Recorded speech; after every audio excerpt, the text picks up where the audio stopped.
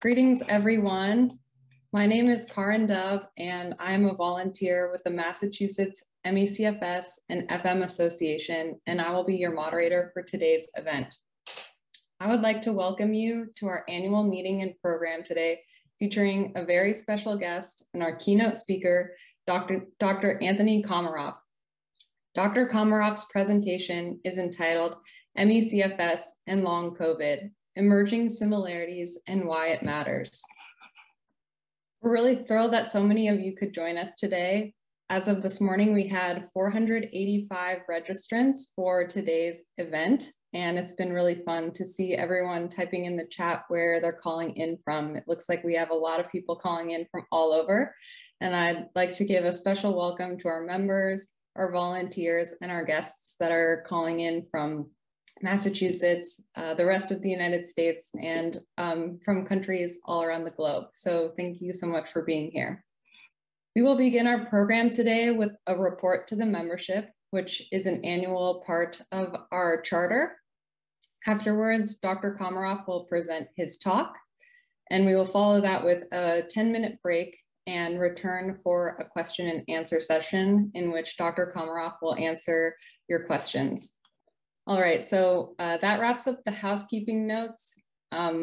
Before we begin, we have a couple of poll questions to just get to know a little bit about you and who is attending today. So go ahead and answer these polls and we'll go through them in just a minute. All right, it looks like the majority of folks calling in today have been diagnosed with ME/CFS. But we also have some long COVID patients on the line today, as well as patients that have been diagnosed with ME/CFS and long COVID. And it looks like the vast majority of folks are patients, but it's really nice to also see some caregivers and some family members and friends. And I love that there are also some medical professionals. So thank you to everyone who is joining us today. Okay, thanks for answering those polls. Now I would like to welcome Phil Chernin, and Phil is the president of our association, and he will provide a report to our members today. Phil is a longtime volunteer who has served in the past as director, treasurer, and over the past year, one of his many accomplishments has been in leading the effort to enhance our patient services program. So it's now my pleasure to turn it over to you, Phil. Good afternoon, everybody. It is an honor for me to preside at what is our 38th annual meeting of the membership.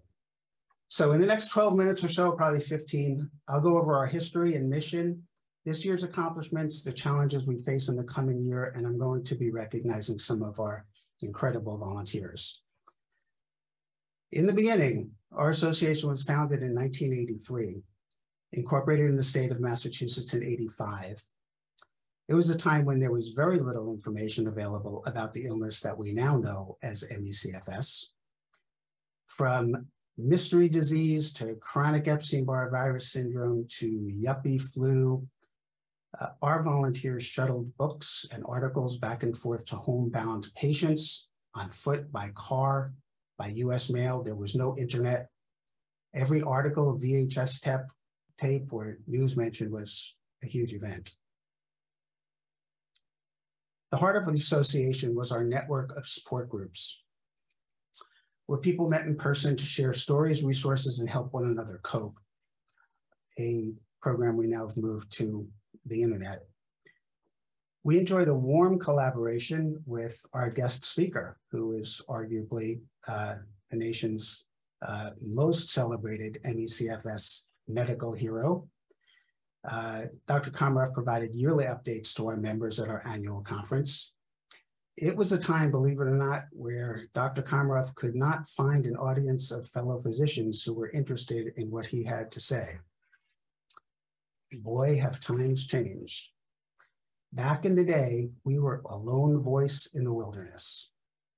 Now we're part of a much larger ecosystem of international organizations, clinicians, researchers, government agencies, authors, journalists, and we're all at the crossroads between the past decades of medical neglect, the present crisis of long COVID, and a future that we are all working to make greener and brighter for millions of individuals suffering with post-infectious and related chronic illnesses.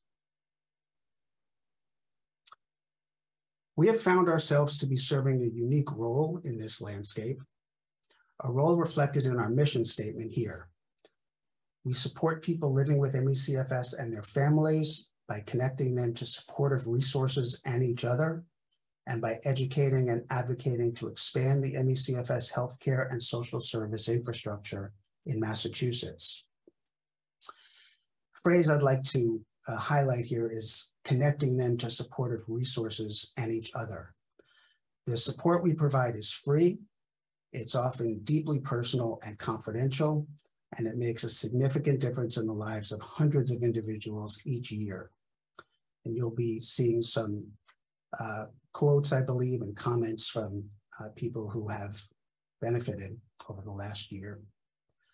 I'm happy to say that the association is in good shape. We've made good on all the commitments that we made at last year's meeting and much more.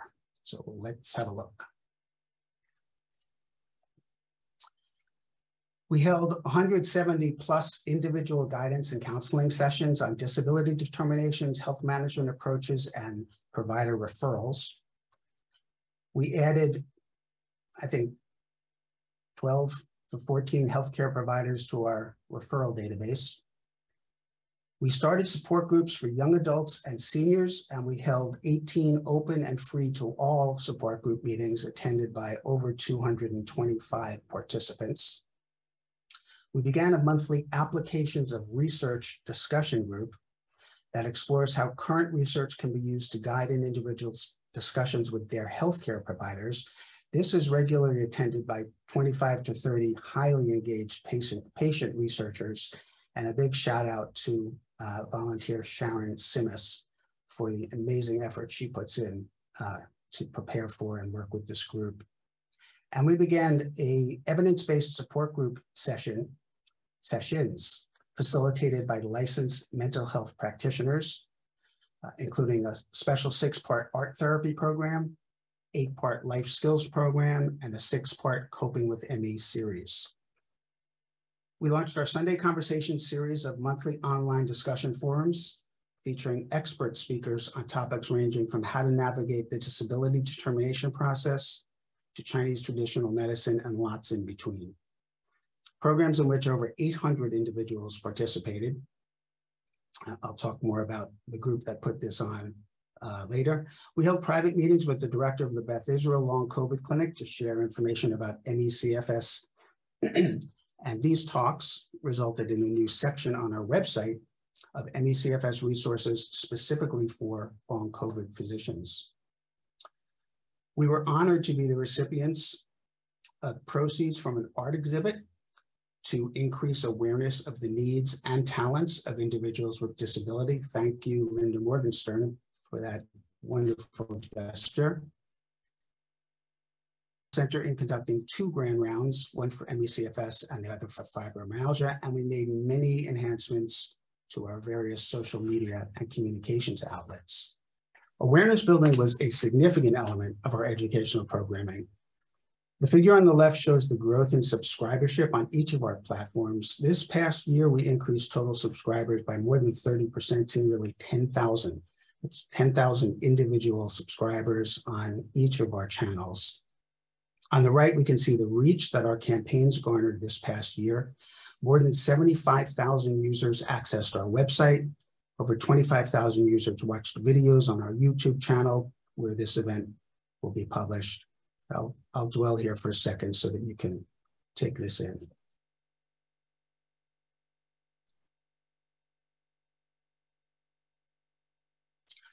Okay, moving on to advocacy. Total of 52 members and friends met with representatives from all 11 of the Massachusetts congressional delegation and the offices of both of our senators. Ron Beluso, one of our board members, spoke at the annual meeting of the National Organization of Social Security Claimants Representatives to describe the obstacles faced by individuals with ME/CFS and to establish a dialogue to improve claim processing. Hala Sluss, another board member, met with Congressman Raskin and McGovern to introduce them to researchers Lisa Sellen and Anna Gill. Their research at UMass Medical is well funded by NIH, thanks in part to a Ramsey Seed funding grant that they received years ago from the Solve ME-CFS initiative. This prize opportunity was skillfully orchestrated by volunteer Rivka Solomon. Other volunteers, Rebecca Redner and Jeannie Eisenstein, met with Congressman Jake Auchincloss to discuss issues affecting seniors and to hand deliver to them information about pending legislation we're asking the Congressman to support. And we ran successful recruitment campaigns for ME-CFS researchers at both MGH Brigham and Tufts Med. And yes, there's more. A big shout out to the intrepid Mary Dimmick, who led a consortium of 7 advocacy organizations to get ME-CFS to be properly coded in the US version of IDC-10. And if we were in person, now's the time when everyone would jump up and shout and clap. Moving on to what is not nearly as glamorous. This year, we completed the transfer process for a large request from a past board member. Doing so enabled us to hire our first employee. In fact, we hired 2, an administrator and a patient services coordinator. And for those of you who have worked with either Ellen or Ken or both, I'm sure you will be surprised at their part-time job status. Truly, it seems they both work 2 full-time jobs. We also broadened representation on our board to include legal and research professionals. So we move to challenges. I'm sure the big challenges on the screen are familiar to everyone here. We need more ME-CFS literate clinicians. We need to leverage advances we have made in understanding ME-CFS to stem the tide of long COVID, and conversely, we need to ensure that ME-CFS patients benefit from advances made in understanding and treating long COVID. We need congressionally directed funding, and we need the general public to have a basic understanding of how severe this illness can be and to show compassion for those who suffer. And we're grateful for the work that the national organizations, our partners, are doing in these areas. As for us, our challenge is a bit more pedestrian. We need more members in order to continue to do our work. The more members we have, the more of a voice we have in our advocacy work. Size matters when dealing with politicians and the media.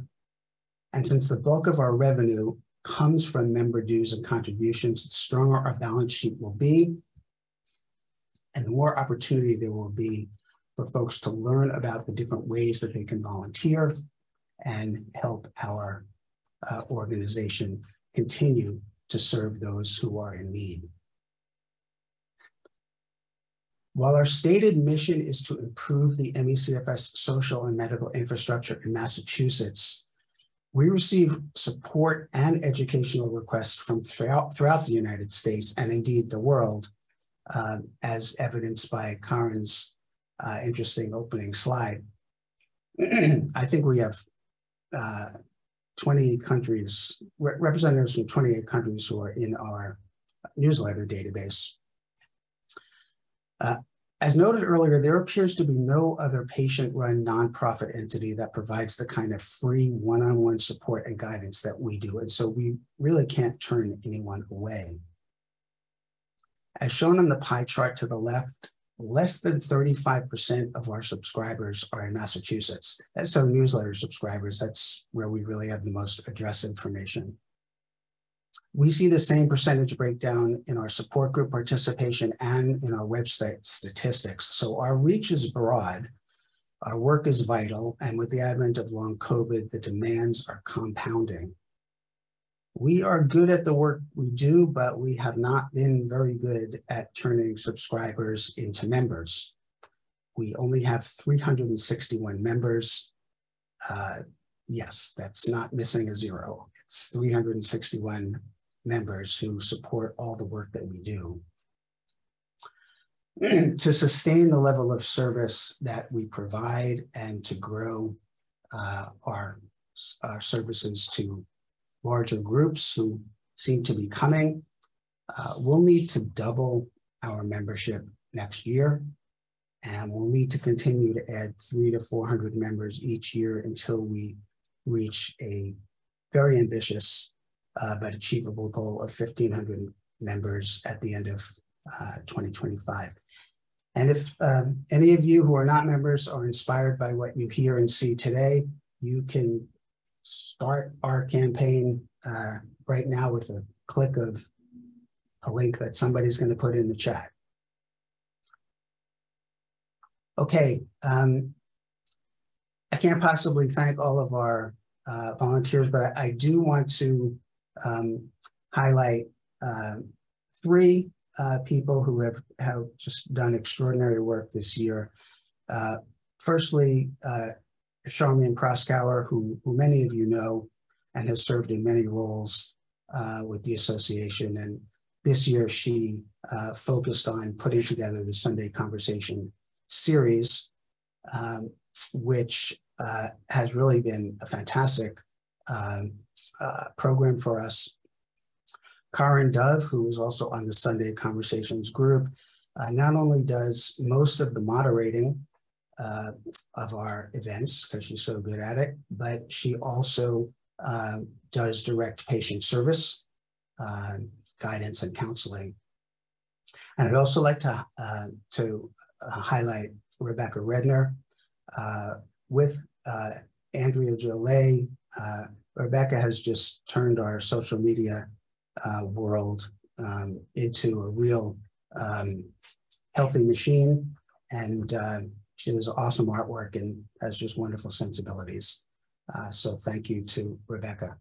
And lastly, I'd like to recognize a very special volunteer, Bonnie Gorman. Bonnie is the founder of our association.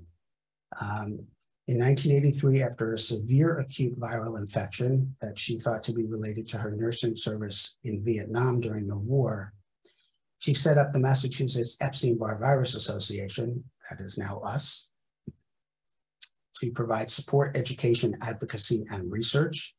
She worked actively with the association until 2003, when she had to step back after a motor vehicle accident. She's continued to work on our medical issues and committees since then. She's been a nurse and social worker for over 40 years and counting. She most recently has been volunteering at a COVID vaccine clinic and is closely following long COVID issues. It is to Bonnie that we give the honor of introducing Dr. Komaroff. So take it away, Bonnie. Hi, this is Bonnie Gorman calling, and I thank you, Phil, for your information. And we also want to thank Tony Komaroff. It has been 40 years since we started this organization. It's actually our 40th anniversary this year of the beginnings. And we have to thank Tony Komaroff for his dedication and commitment to ME/CFS patients at Brigham and Women's Hospital, Harvard Medical School, and worldwide for at least the last 40 years. He's been seeing patients well before that. Tony has worked with our association, currently named CFS ME, but it's also been called yuppie flu, the disease of 1,000 names, chronic Epstein-Barr virus, etc. Tony has provided clinical care, education, research, and endless advocacy over those 40 years to our members. He has always been with us, and we thank him from the bottom of our hearts. And we do want to acknowledge that Tony has a worldwide influence on the future of ME/CFS. He's a national and international medical expert on the illness. He's also a persistent and respected public policy advocate for Massachusetts and nationally for the illness. He has persevered through thick and thin on protracted public policy campaigns over these 40 years. Endlessly, the name change issues that have come up sort of continuously over those 40 years. And he has been there with us on his advocacy as well as his clinical expertise. So we do thank you, Tony, and it has been a wonderful journey over these last 40 years, and you've been with us, as I say, through thick and thin. And I would also like to honor you by taking a moment to present you with a community kudos board of gratitude. We compiled a short video for you, and the link to the full kudo board will be shared at the end of the presentation.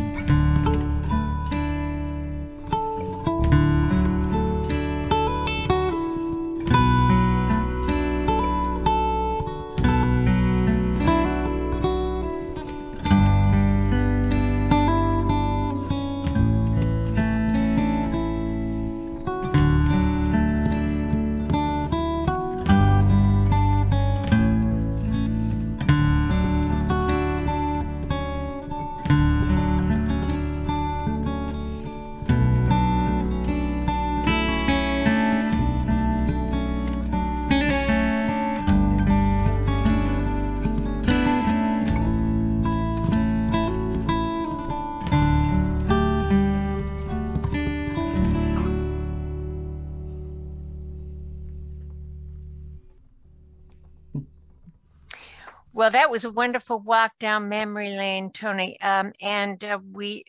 So many of us thank you for really the 40 years of exemplary dedication to the issue.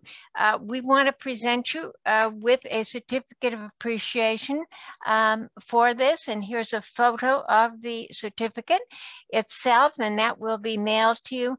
And again, from all of our hearts, we thank you for your continued commitment over this long period of time. It has not been easy or simple, and we do appreciate all that you have done. We look forward to your upcoming presentation. Thanks so very much. Well, thank you to the association, to Phil and Bonnie and everyone else. I see a lot of names of folks that I know. It's not only been 40 years since the organization was formed, but probably about 40 years since the first time I talked with you. And as you can see from a couple of pictures of me that appeared in that very, very nice tribute, there was more hair then than there is now, but at least for the moment, the rest of me seems to be intact. So we'll just keep our fingers crossed. I'm going to talk today about the emerging similarities between long COVID and ME/CFS. When COVID hit, it was very interesting to me because I thought there was a possibility that it would leave in its wake additional cases of ME/CFS, or an illness very much like ME/CFS. And in fact, Dr. Bateman and I, in 2020, is just after the pandemic began, published a paper predicting that that might happen, and it obviously has. The question is there any good news in the bad news that so many people, as a result of COVID, are suffering similar symptoms? And that's what I'm going to try to address today. So let me pull up my slides. So the topics I want to cover today are the different consequences of COVID-19, the similarity in symptoms, the similarity in underlying physical abnormalities, the size of the problem for society, a theory about what is causing the symptoms of both ME/CFS and long COVID, and as Phil did, a list of the important unresolved questions. COVID, as you know, can produce different kinds of illnesses at different points in time. At the beginning, acute COVID can cause terrible illness requiring hospitalization. Less well known is that in the people who have recovered from acute COVID, even in people who were not very sick with acute COVID, there is an increase in a number of conventional diseases that is caused by the fact that the virus has caused injury throughout the body that makes the body more vulnerable to those diseases. What are some examples? This is a huge study. 73,000 people who had COVID compared with 5 million people who didn't have COVID. So a study you can trust the numbers from. Heart attack rates in the year following COVID. This is in people who never had these diseases before. Heart attack rates 2 times higher.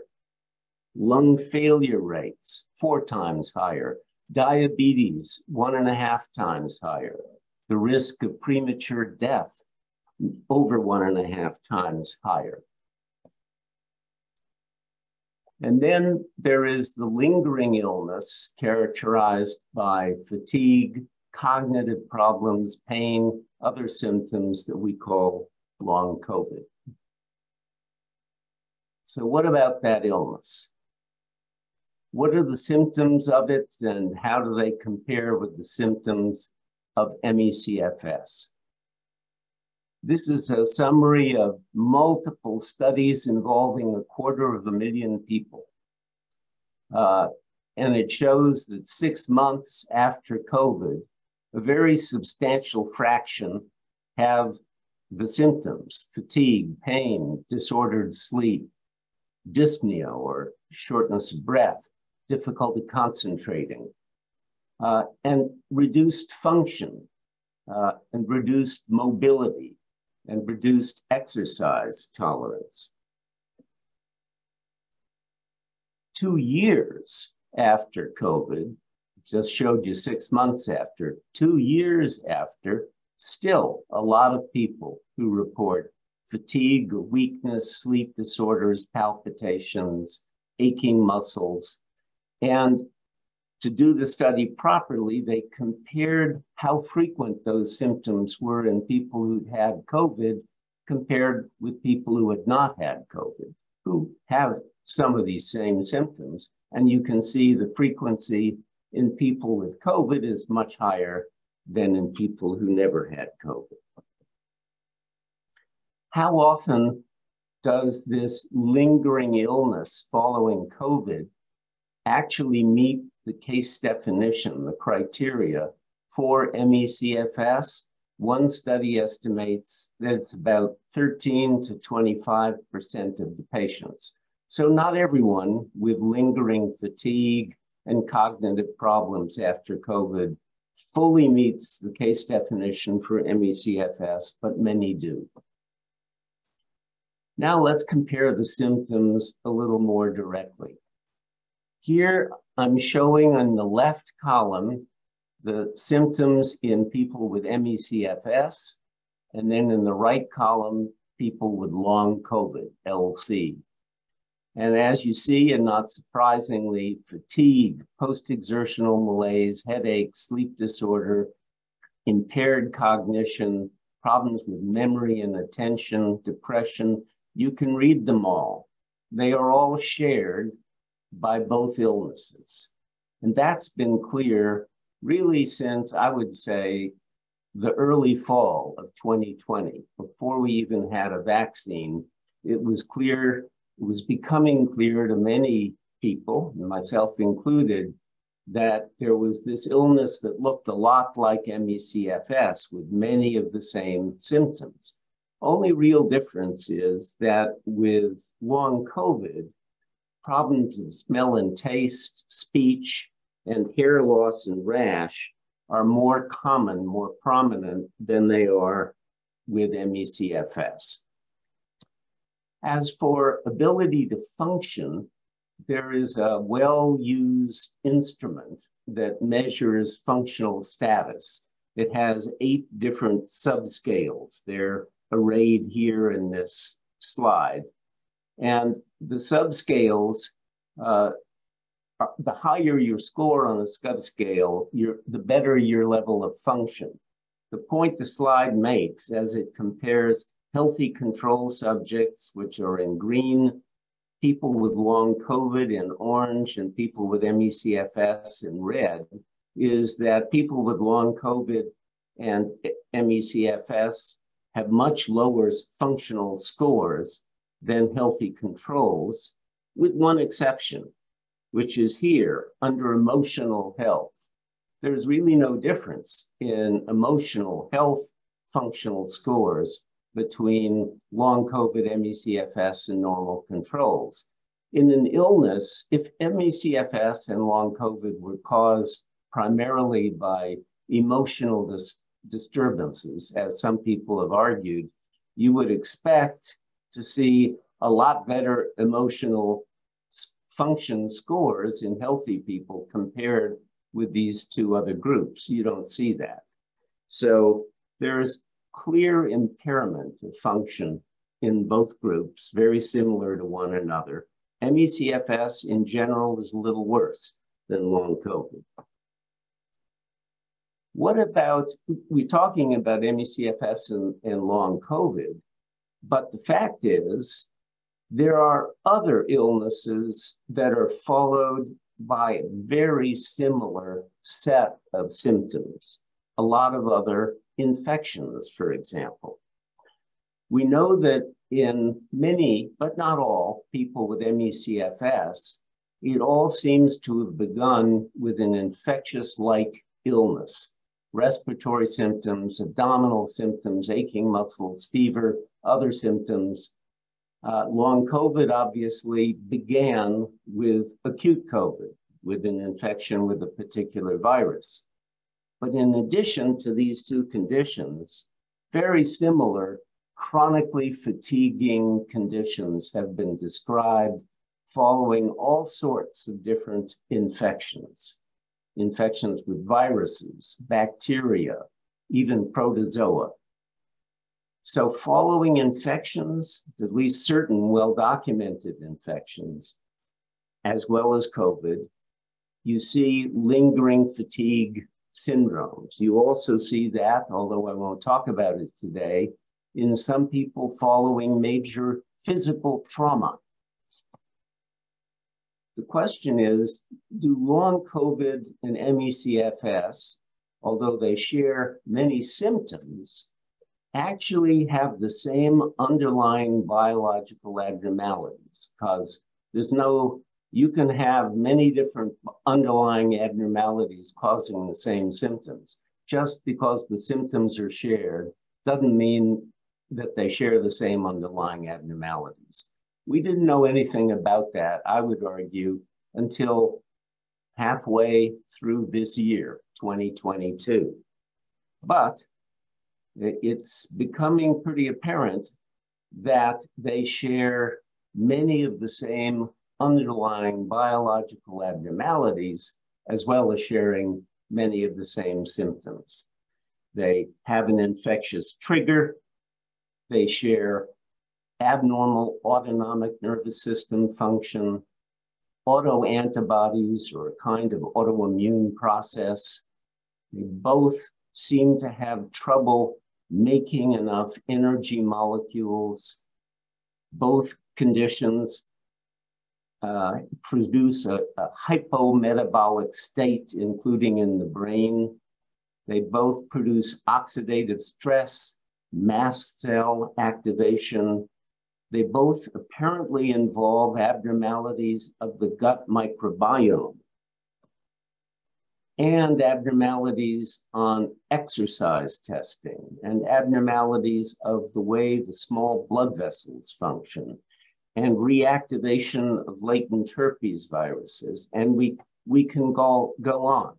There are a lot of abnormalities, not all. There are some that have not yet been reported as shared between the two illnesses, but many shared underlying abnormalities.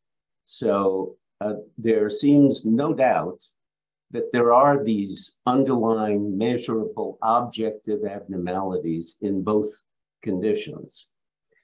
The question is, how do they lead to the symptoms and how do they affect each other? Because they do, many of them, affect each other. Oxidative stress, for example, can produce abnormal energy generation by mitochondria and vice versa. And inflammation in the body can affect both of these things. In other words, they affect each other, which means that if something happens to make one abnormal, it then can trigger a series of dominoes that makes other things abnormal, which sets up vicious cycles where something gets worse and so something else gets worse, which means something else gets worse. It's a very complicated process that is going on in the body. But the good news from it is that if you could really reach in and intervene and stop one of those abnormalities cold, it might also improve a lot of the other abnormalities. So from the standpoint of a doctor or biomedical scientist, this is a biologically interesting problem. Now, what about from the standpoint of society? Should society, for example, be spending much money on research into this problem? After all, we're medical research. We're afflicted with so many medical problems for which we don't have answers right now, all of which are in need of more resources to study them. Is this a problem, as much suffering as it causes, that really is big enough for society to spend more research money on? Here are 4 recent reports from eminent economics organizations: the Brookings Institution, the CDC National Center for Health Statistics Household Surveys, the National Bureau of Economic Research, and an analysis by two eminent economists, David Cutler and Larry Summers, former Secretary of the Treasury, former head of the President's Council of Economic Advisors. What do they say is happening to the economy as a result of long COVID? 16 million adults in the United States appear to have post-COVID illness that is causing 2 to 4 million of them to be out of work because of it. That's 1.8% of the total civilian labor force. It may be that it is these people who are accounting for the fact that there are so many more jobs than there are applicants for jobs in this country, which is dragging on the economy. The annual cost of foregone wages caused by this is estimated to be $170 to $230 billion. The annual cost of medical care and other for these illnesses is another $544 billion. And the aggregate cost just to the United States over the next 5 years is estimated to be $3.7 trillion. That would be a hit to the economy as great as the Great Recession of 2008, 9, and 10. So is it a big problem? Yes. Currently, it's also a big problem for the disability system.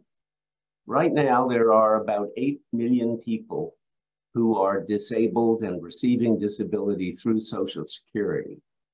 If 7 more million develop disabilities from long COVID, which is a conservative projection, that nearly doubles the number of people receiving disability in this country. And that's going to be a huge load for a system, the disability system, that has shrunk the number of staff and closed 67 offices over the past decade. What's happening by way of federal research? Well, the good news is that the government is spending much more money in the next year on long COVID than it has ever spent collectively in the last 40 years. Over $1 billion in research. That's a lot of money for any given topic in medical research. On the other hand, as the economists say, when you're dealing with a $3.7 trillion problem, it's not such a big deal to spend $1 billion trying to figure it out. NIH has assembled a multi-center national cohort of cases of acute COVID, about 20,000 adults, 20,000 kids. That is, I should say, it's assembling it. It hasn't, they haven't all been recruited yet by any means. They're all being followed forward in time, prospectively, with standardized collection of clinical information, laboratory tests, and various biosamples. That's exactly what I think needs to be done. They're going to measure the evolution of symptoms after acute COVID and the underlying biologic abnormalities. And the hope is that what they learn about long COVID will have applicability to ME/CFS. My guess is it will. Now, how do the COVID virus and other microbes cause illness?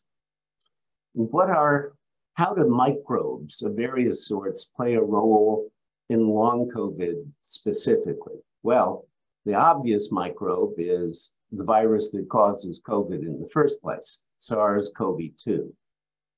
It's also becoming clear that latent viruses that lie asleep in virtually all of our bodies for all of our lives, like the herpes viruses, of which Epstein-Barr virus is one example, that these viruses also may be contributing to long COVID. And then lastly, there are all of the bacteria and possibly other microbes that live in our bodies all of our lives, mostly in our gut. Our microbiome is what we call all of their genes collectively. All of these different microbes appear involved in causing long COVID. How do they cause the symptoms of long COVID or of ME/CFS? Now we're getting into theory that I'd like to discuss briefly. It's, I should say, an unproven theory, but it's a theory that's not out of thin air. It's made plausible by a lot of scientific research. And it begins with this question. What do we feel like when we get sick? Like when you get the flu? What do you feel like? Why do you feel that way? And what chemical signals are causing you to feel that way? Think about those three questions. Well, what do you feel like when you get the flu? Fatigue, greatly amplified by exertion. You have trouble thinking, you're achy, and you don't want to move around much. You have a headache, poor appetite, poor sex drive. Many people with ME/CFS use the phrase almost exactly. It's like having the flu, except that it never goes away. That's what we feel like. So why do we feel that way? This is something, by the way, if you look at your pets when they get sick, it's not hard to tell that they're sick. They're moping around. They're not that interested in eating. They appear to be suffering the same symptoms that you feel when you get sick. This, in fact, these sickness symptoms and the behaviors that follow are found throughout the entire animal kingdom. So they've been preserved throughout evolution, and they've probably been preserved for a reason. What's the reason? Well, how do they change our behavior when we have those symptoms? We're much less active physically and mentally. We sleep much more. We eat and digest less. We have less sex. And as a result, we utilize a lot less energy. And that preserves the energy molecules that we have to fight the infection. That's why those symptoms that lead to that behavior have been preserved when we get sick, because nature wants us to have as many energy molecules as possible to fight the infection.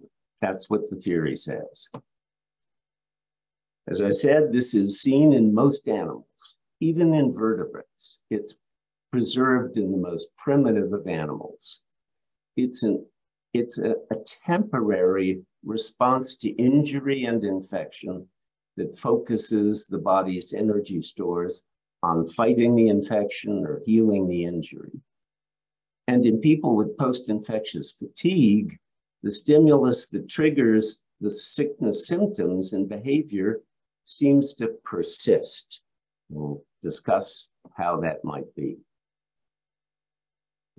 The theory holds that the central condition that is triggering these ongoing symptoms is neuroinflammation, or activation of the brain's immune system.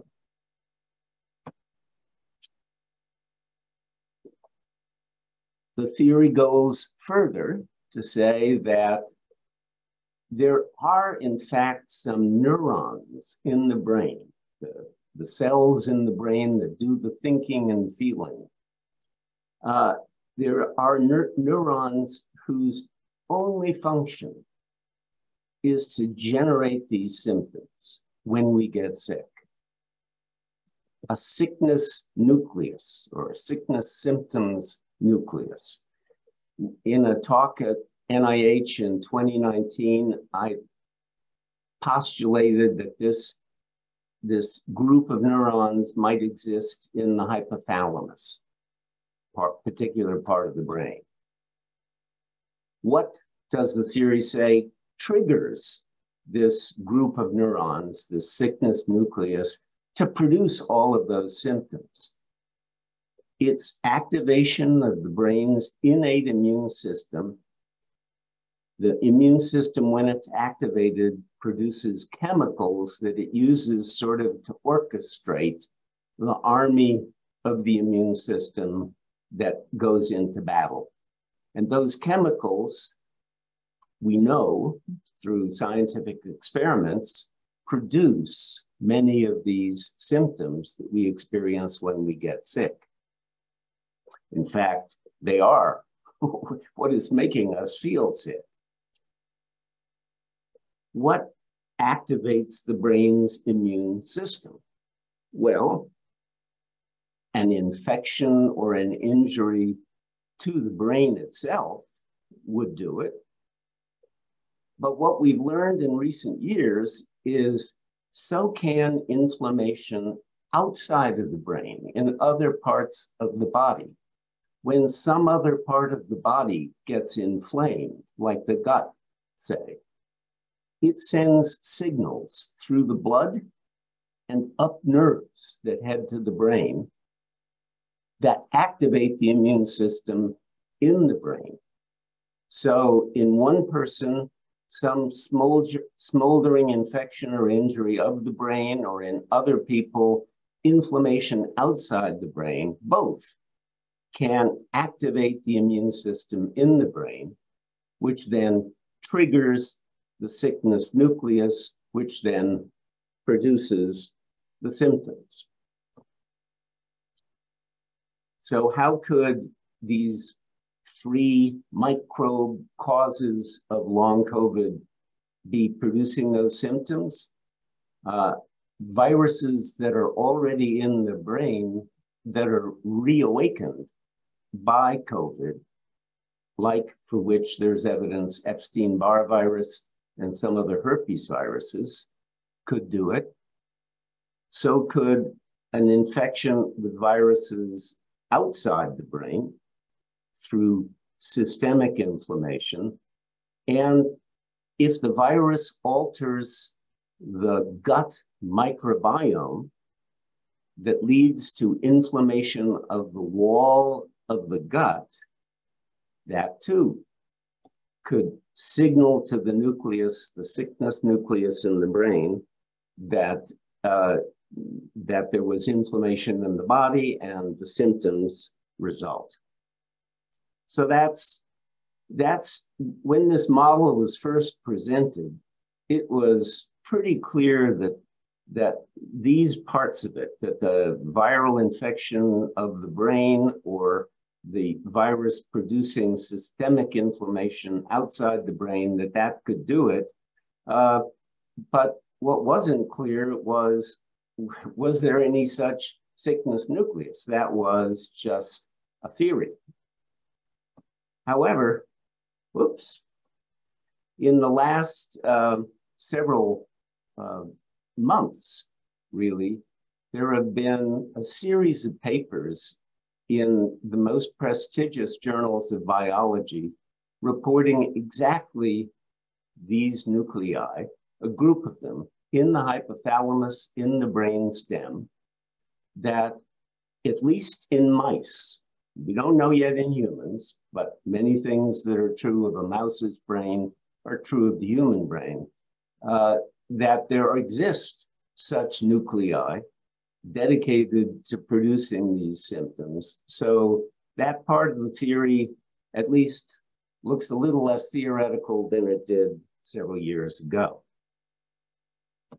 So in summary, ME/CFS and long COVID have underlying Biological causes. In my opinion, there now should be no question about that. This includes the infectious agent that triggers some cases, all cases of long COVID, some cases of ME/CFS, immune activation, neuroinflammation, autoantibodies, dysautonomia, which is abnormalities of the autonomic nervous system, oxidative stress, defective energy metabolism, hypometabolic state, and a pro-inflammatory gut microbiome. Secondly, these underlying abnormalities are all connected. They can reinforce each other. They can cause vicious cycles. They make it harder on one hand to fix the problem, but on another, they could make it easier if by absolutely shutting down one of these abnormalities, we could quiet the other abnormalities that talk to it. They probably cause the chronic sickness symptoms by stimulating a group of neurons in our brains, although in humans, such a group hasn't yet been identified. And those neurons are activated by inflammation in the brain or signaled to the brain from inflammation elsewhere in the body. The economic burden of long COVID and of other long-term sequelae of COVID-19 just in the United States may be approaching $4 trillion over the next decade. The number of people seeking disability could double over the next couple of years. The number of people meeting criteria for ME/CFS could also at least double. And fortunately, NIH and CDC have invested more heavily in research around this group of problems than they ever have in the past. If the research on long COVID leads to answers for ME/CFS, which I'm hopeful that it will, but time will tell. That will be good news for everyone. But as I look back over the first time I talked to this group, which was close to 40 years ago, I think about back then when there were a handful of people, really a small handful of people in the country, in the world, who were interested in the problem. I mean, people in biomedical community. Not very many people outside the biomedical community who had ever heard about such a problem or cared much about it. Virtually no money spent on research into the problem. No knowledge at all of, at that time, 40 years ago, of any objective underlying biological abnormalities. In fact, doctors would often say to me back then, but you know, there doesn't seem to be anything wrong, meaning that when I do all of the usual tests that I do in my patients, they all come back normal. So they would conclude that means there's nothing wrong. Well, the problem with that logic, of course, is if you're not ordering the right tests, then the fact that they all come back normal should not be reassuring. But it has taken 40 years. But now what some doctors say to me is, well, there's nothing wrong. They don't say that anymore. Now they say, how can all of these things be wrong? Well, the answer is because they're all connected to one another, because they all affect each other. When one gets worse, they tend to make the other things worse. And it's perfectly logical that so many of these connected things should be wrong. And they all, the good news is they all offer targets for treatment. Because if you can target and shut down any of them, you have a chance of simultaneously shutting down other abnormalities as well. So today, I think back on a time when few people were interested in the problem and we knew nothing about it. And now 40 years later, we know a good deal more. Do we know enough to cure it? No. I wish we did, but we don't yet. And unfortunately, there's a lot of diseases that we've known about for a lot longer than 40 years. We also haven't yet figured out how to cure. But I believe the way you figure out cures is through science. And scientifically, we know a great deal more today than we did 40 years ago. So just in summary,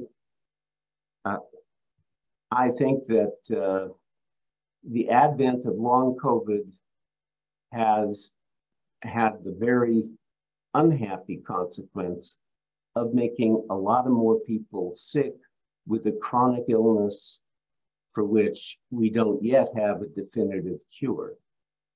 But it has awakened the recognition on many, many people that these kinds of post-infectious fatigue syndromes are a very real thing with potentially huge economic consequences, that they're not limited to COVID and a handful of other infectious diseases that I talked about earlier, but if and when there's a next pandemic, as there certainly will be, there will be the problem with the chance with that pandemic for the same sort of residual chronic debilitating illness.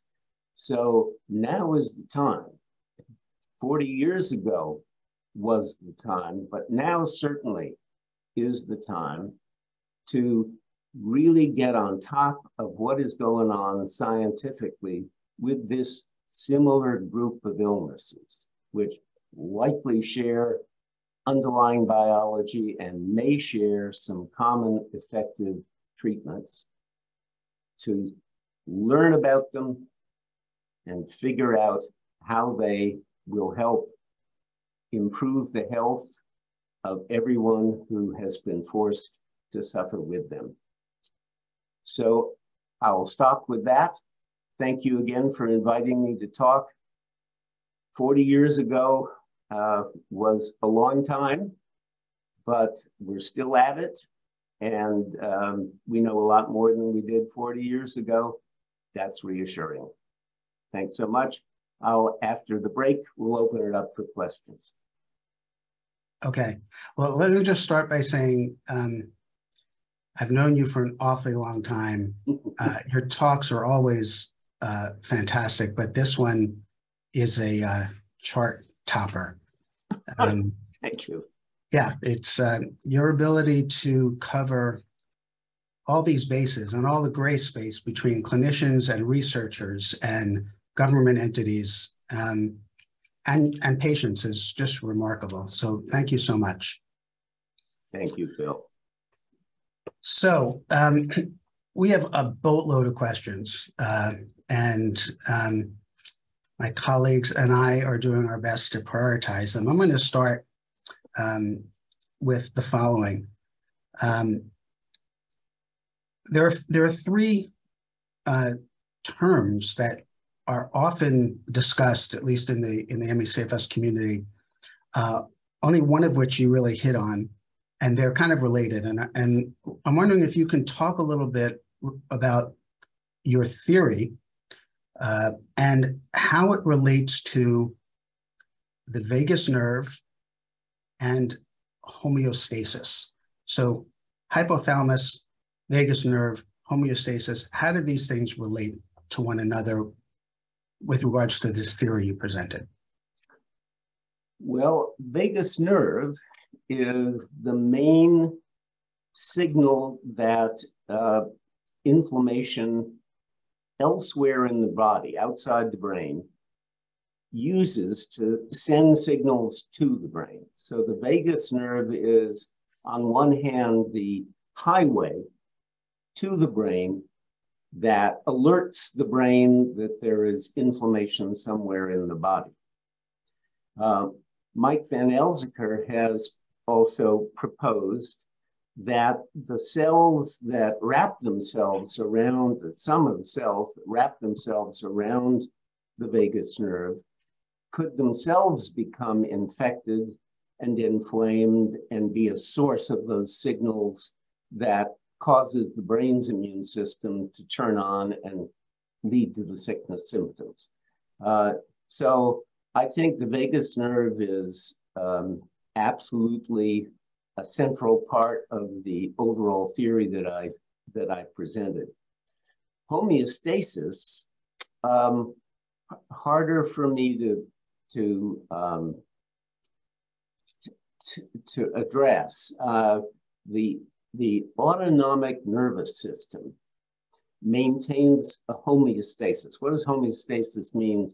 It means when the body tries to do one thing, there is another part of the body that keeps it from going too far and quiets it down. And these two systems keep themselves in balance, or supposed to keep themselves in balance. The autonomic nervous system, for example, one part of it, the sympathetic nervous system, can raise blood pressure, but the parasympathetic part can lower blood pressure. And what you need is a well-modulated crosstalk between the sympathetic and parasympathetic systems so that your pressure is going up when it needs to, but not too far. It's going down when it needs to, but not too far. And what happens in many people with ME/CFS and long COVID is that modulation, that homeostasis between the two arms of the autonomic nervous system becomes a little imbalanced. It's not as smooth. The blood pressure raising part may get too high before the part that's supposed to quiet it down kicks in to try to quiet it down, and vice versa. So that's the one kind of homeostasis that I can see as part of the pathology of ME/CFS. And the third term, Phil, remind me? Oh, no, you got them all. Hypothalamus, vagus nerve, and homeostasis. Yeah, okay. You covered the hypothalamus. So the question that most people are interested in is there any evidence that rehabilitation of the autonomic nervous system, which I suppose would be the restoration of homeostasis to some degree, can be helpful or in fact curative for people with ME/CFS? Well, curative I would be a little skeptical about, because that would imply that the dysregulation of the autonomic nervous system is the only thing leading to the symptoms of ME/CFS. And I don't believe that's likely to be the case. And I'm no expert on autonomic nervous system function. I also don't know of any way yet figured out of restoring the balance, the homeostasis between the two arms. But the good news is that the autonomic nervous system experts who have been called into action by long COVID are also increasingly, at least I hear from anecdotes around the country, seeing patients with ME/CFS and offering them treatments based on the autonomic dysfunction that help, don't cure, but help with the symptoms.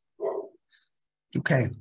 How about moving to exacerbation of symptoms? Can you comment on post-exertional malaise and what's happening in the post-exertional malaise process that exacerbates symptoms? I apologize if you're hearing my dog bark. No problem. I like dogs. Post-exertional malaise turns out not to be a temporary part of ME/CFS, but also a permanent part of both ME/CFS and, so far as we can call anything permanent, long COVID. For at least 2 years, people who got long COVID continue to have post-exertional malaise. Does pushing yourself too hard, physically or mentally, leading to post-exertional malaise, make it harder for you to recover from ME/CFS or from long COVID? I don't know of any evidence that that's the case, if that's the implication of the question. My advice to people always has been, as you can recall, that you should be very careful about how much physical exertion that you engage in. You should avoid, if you have either of these two illnesses, you should avoid any activity that requires a really vigorous physical activity in a short window of time, because you may pay a price for the next several days, possibly longer. On the other hand, I think there are many patients I've had who, if they're careful about it and engage in regular exercise programs that are slowly escalated or graded in increase, can feel better as a result of that. But some of them will have episodes of post-exertional malaise and stop the exercise for a month or two and then go back to it. There is a risk to trying regular exertion, but it also improves how some people feel if they don't push themselves too hard. What's too hard? No doctor can ever define that for you. The wisdom of your body will tell you, and it'll be like most of life's lessons. The way you learn those lessons is to experience them and find out what you should not do the next time. Yeah, I appreciate that answer very much, because, as you know, graded exercise is a trigger point for folks, because doctors who have no understanding of the illness sort of push patients. But in fact, I certainly agree, and I've seen hundreds of times where slow increases in exercise are tolerable and lead to some improvement.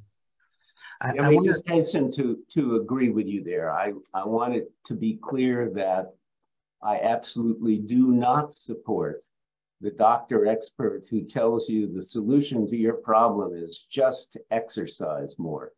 And there are an embarrassingly large number of people who think that they're experts, but in this instance, don't know what they're talking about, who have caused harm to patients. That said, I am also not saying, oh, don't exercise. That'll be worse for you. You just got to be very careful about it and willing to pay a periodic price when you don't think you've pushed yourself too hard, but at least today you did. And so you've got to back off for a while and then try again. That to me is the most reasonable thing. Thanks for that clarification. You mentioned doctors who think they're experts. Can you comment on, there are a few questions here about who do I see? Is there a medical specialty that's going to own ME/CFS? What is a CFS expert? Can you comment on, assuming we are able to educate physicians much faster now than we have in the past, is there a type of physician that one should be searching for? Is there a medical specialty that you foresee will eventually own this illness? And lastly, what is the role, in your view, of the PCP? All very good questions without easy answers. On one hand, what I've said today is that this illness involves infection, involves the brain and autonomic nervous system, involves metabolism, involves the immune response. And there are experts in each of those areas. And for an illness that involves so many different kinds of abnormalities, you would almost hope that one specialty didn't own it, because if they did, they would probably have blinders on. They'd be very good at focusing on the part of your illness that they know a lot about, and they might ignore the parts of your illness that they don't know a lot about. My hope is that PCPs, who after all care for most patients in the country longitudinally, will become more knowledgeable about both of these illnesses. I agree with you, Phil, that the good news is that electronic technology has made it easier to get educated from the most knowledgeable people at a distance. Education can be done a lot more efficiently today than it could when I was starting out, for example.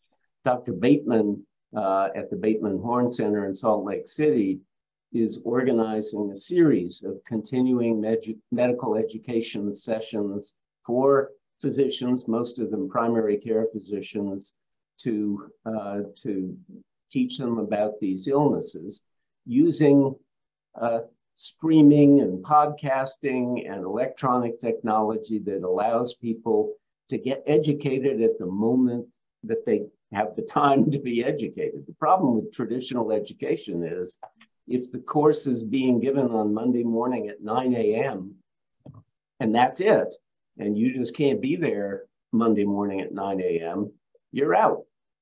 Today, if a doctor wants to learn something at 7 o'clock at night, they can do it then. And if they have to stop halfway through to take care of a child who's having trouble falling asleep, they can come back to it after they're done with their kid. It's much more easy to get the education that you need.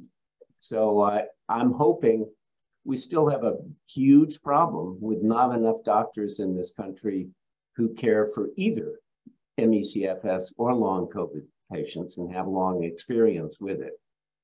I hope long COVID will generate a whole group of new doctors that know how to deal with long COVID, and that the lessons they learn will apply to ME/CFS so they can help people with ME/CFS. But right now it's a bit of a mess because there are more people with both illnesses than there are doctors who have long experience with either illness. Okay, yeah, that's a tough one to, yeah, I'll leave it there. Let me move on to biomarkers and case definitions. And there's a whole bunch of questions about, is it that important to have a case definition of ME/CFS now? How does it relate to what the case definition is of long COVID? Is there some umbrella term? People have proposed PAPIS, post something or other infectious umbrella term that needs some kind of case definition or definition. How does all of that, the need for case definitions and the use of case definitions, play into the current surge of funding at NIH and the studies that are being done? Are things going to be immediately translatable? Yeah, it's a very good question. And before the COVID pandemic, I would have said to you, I'm a big believer in case definitions. They're almost never right the first time around, and they almost always need to be amended over time as you learn more about a new illness. But they're really helpful in scientific research at making sure that the studies that are on a supposed disease are really apples versus apples comparisons. They're all talking about the same patients. With COVID, my advice, for what it was worth to the NIH, was rather than focusing on creating a case definition, what should be done, and I hope will be done, is being done with the COVID funding, the RECOVER study, is that what they all agree on doing is collecting exactly the same data, meaning the same symptoms, and asking about those symptoms in the same way. So if someone says, I have brain fog, for example, what exactly do they mean by that? Are they talking about a problem with memory, a problem with paying attention, a problem with confusion about the direction that they're supposed to be going in? I mean, brain fog can mean a lot of different things. What do they mean? And systematic collection of, if physical examination is done, what parts of the physical examination and how is it done? And if people are looking to see if the liver is enlarged, how exactly are they defining that the liver is enlarged? And then lastly, all of the tests that are being done, that those tests be done in a standardized way, meaning the same tests performed in the same way by different laboratories. And then what that gives you at the end of the day is this huge database. And then you can ask, well, we will identify some patients who seem to have gotten completely better from long COVID and others who have not. Now let's look at the database and see if we can predict who got better and who did not. Are there certain symptoms that make your prognosis worse? Are there certain laboratory tests that make your prognosis worse? Can we create case definitions by examining the data that we have systematically created after the fact, and not worry so much about off the top of our heads creating the case definition at the beginning of the pandemic? That was my advice. I think, I'm sure it was not just my advice, and I think that appears to be what they're doing. Okay, moving on. I can tell you from painful experience as someone who has participated in creating case definitions, looking back on it, I can see mistakes that those of us involved made in the elements of the case definition and in the name given to the illness as part of the case definition. And, you know, no one gets it right all the time, and that's the problem with premature case definitions. Let's move on to treatments. Of course, there's a lot of concern, frustration that Ampligen is being retrialed for long COVID. There's a lot of angst about the history of that with ME/CFS. The question is, in general, can you comment about the likelihood that that Ampligen will in fact turn out to be either helpful or curative in long COVID? And if so, will that suggest that it be helpful or curative with ME/CFS? And the other two medicines that are in common use that I'd like you to comment on are Abilify and low-dose naltrexone. Right. As for Ampligen, it has been subjected to several randomized controlled trials, which are the way, in my belief and many people's belief, you can establish whether a drug really is effective. And those published trials have shown some benefits in the cardiopulmonary exercise test results, but haven't persuasively, at least to me, shown benefits in symptom improvement and long-term prognosis. First of all, they've been short-term trials, 12 weeks, 18 weeks, whatever. But this is not a 12-week illness. This is a long-term illness. And what all of us want to know is there any treatment that's going to fix this more or less permanently? And the Ampligen trials don't tell us that because they weren't conducted for long enough. So I am delighted to know that Ampligen is being tried in a randomized trial in long COVID, because since I've told you, I think the underlying pathophysiology, the underlying biological abnormalities of the illnesses are similar. It could very well be, there's a reasonable possibility that it would be helpful in long COVID, but I wouldn't prophesy whether it will or not. That's why you do the randomized controlled trial, to get an answer that you can scientifically respect, not a guess. So that's all I'd say about Ampligen. Maybe the one other thing to say about Ampligen that I'm sure will make some people unhappy is that there was evidence presented publicly at an FDA hearing that I was a part of, that some of the data that had been reported in the Ampligen trials of ME/CFS was incorrect, which made me step back and say, oh, well, I wonder if the data that's been published might also be incorrect. So Ampligen, it's a wait and see proposition for me. Low-dose naltrexone. I have never used low-dose naltrexone when I was in practice for 45 years.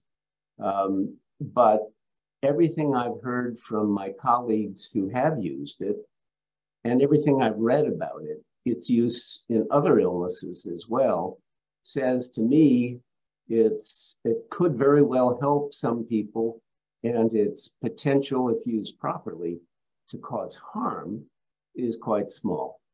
So I've when people ask me which drug should major money be committed to study in large randomized trials, I think low-dose naltrexone is one of those drugs. And the third thing you asked me about was, Abilify. Okay.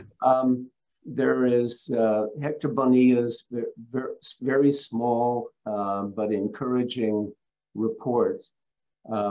And I hope that the manufacturers of Abilify will agree to fund a large study that's a randomized trial that will put that encouraging report to the test and find out if it really might be helpful. Okay, we're moving on to the Recover Initiative, which you commented on, and happily and surprisingly, there's a list of ME/CFS experts on the Recover site, and you're one of them. How important is that initiative? How much confidence do you have in it? Is there a particular way that folks who would like to participate or engage with it, either to keep current or to participate in trials, should go about doing that? I haven't spent a lot of time on it, but they have a website and a regular email newsletter that do a pretty good job of keeping people abreast of how things are going with the study. I was involved in discussions about the Recover program early on, but I'm not currently involved in monitoring the progress of the study and as part of any oversight committee, partly by my own choice. I'm at an age where I can choose to spend my time on the absolute top priority things. And for me, the top priority are the studies of ME/CFS and long COVID that we're doing, and not the Recover study. it got off the ground slowly. I think it's sort of embarrassing that a scientifically sophisticated nation such as ours, a wealthy nation such as ours, should commit to doing a study like the RECOVER study in February of 2021, when the pandemic and the cases of long COVID that were emerging from it were clear 9 months before. And then committing in February 2021, didn't really get the study going until late 2021. And it's behind schedule in terms of enrolling patients. Now, that's too bad. I don't want to minimize how hard it is to organize a study involving this many different centers and doctors and patients. I feel for the people charged with doing it. But having said that, we're a nation that knew another pandemic was coming. And we should have been much better prepared, not just to study long COVID, but to be prepared to develop rapid tests and vaccines and to be able to distribute those vaccines to everyone as fast as possible. We have not been very well organized in responding to this latest pandemic. And we're not doing the things that we need to do to be better organized for the next pandemic. That's my larger concern than the RECOVER study per se. I'll hold it there. Thank you kindly. We're sadly out of time. There are a lot of great questions that I wasn't able to get to, but we've all been at this for a very long time, and I'm sure some of them eventually will be answered. So I'm going to turn it back to Karen with my personal thanks, and take it away, Karen. I just want to say thank you again to Dr. Komaroff for being an excellent keynote speaker today. And thank you to all of our guests and members and all of you for joining us today for the annual meeting. So just following up on a couple of things, throughout this meeting, there have been a couple of links that were posted in the chat. So feel free to review the chat and visit those links. You can check out the Kudo board for Dr. Komaroff, learn about how to become a member, and also there should be a link for an upcoming yoga class modified for ME/CFS tomorrow. I also want to let you know that our next Sunday conversation is coming up in November. We're going to be bringing back the breakout sessions that we did a couple of months ago. So you'll be able to chat with other people in small breakout rooms over Zoom. And we will be talking about the theme of coping for the holidays. And it will be at the usual time, and registration link will be coming soon. I also want to put in a plug for volunteers. As you can see from this slide, there are a number of ways that you can get involved with MassME/CFS and contribute in a way that uses your talents, and also you can contribute whatever amount of time you have. As Phil mentioned, many of the volunteers who help with this organization have ME/CFS themselves or fibromyalgia, and so every little bit helps. I also want to, again, thank you to our generous sponsors for this meeting today, from the Whittemore Peterson Institute, Music Go Round, and the New Jersey ME/CFS Association. Thank you so much for your support. And finally, one more plug for the organization. Please do consider a donation to help support our programs and our valuable work. Thank you again for coming, and we hope to see you again next year.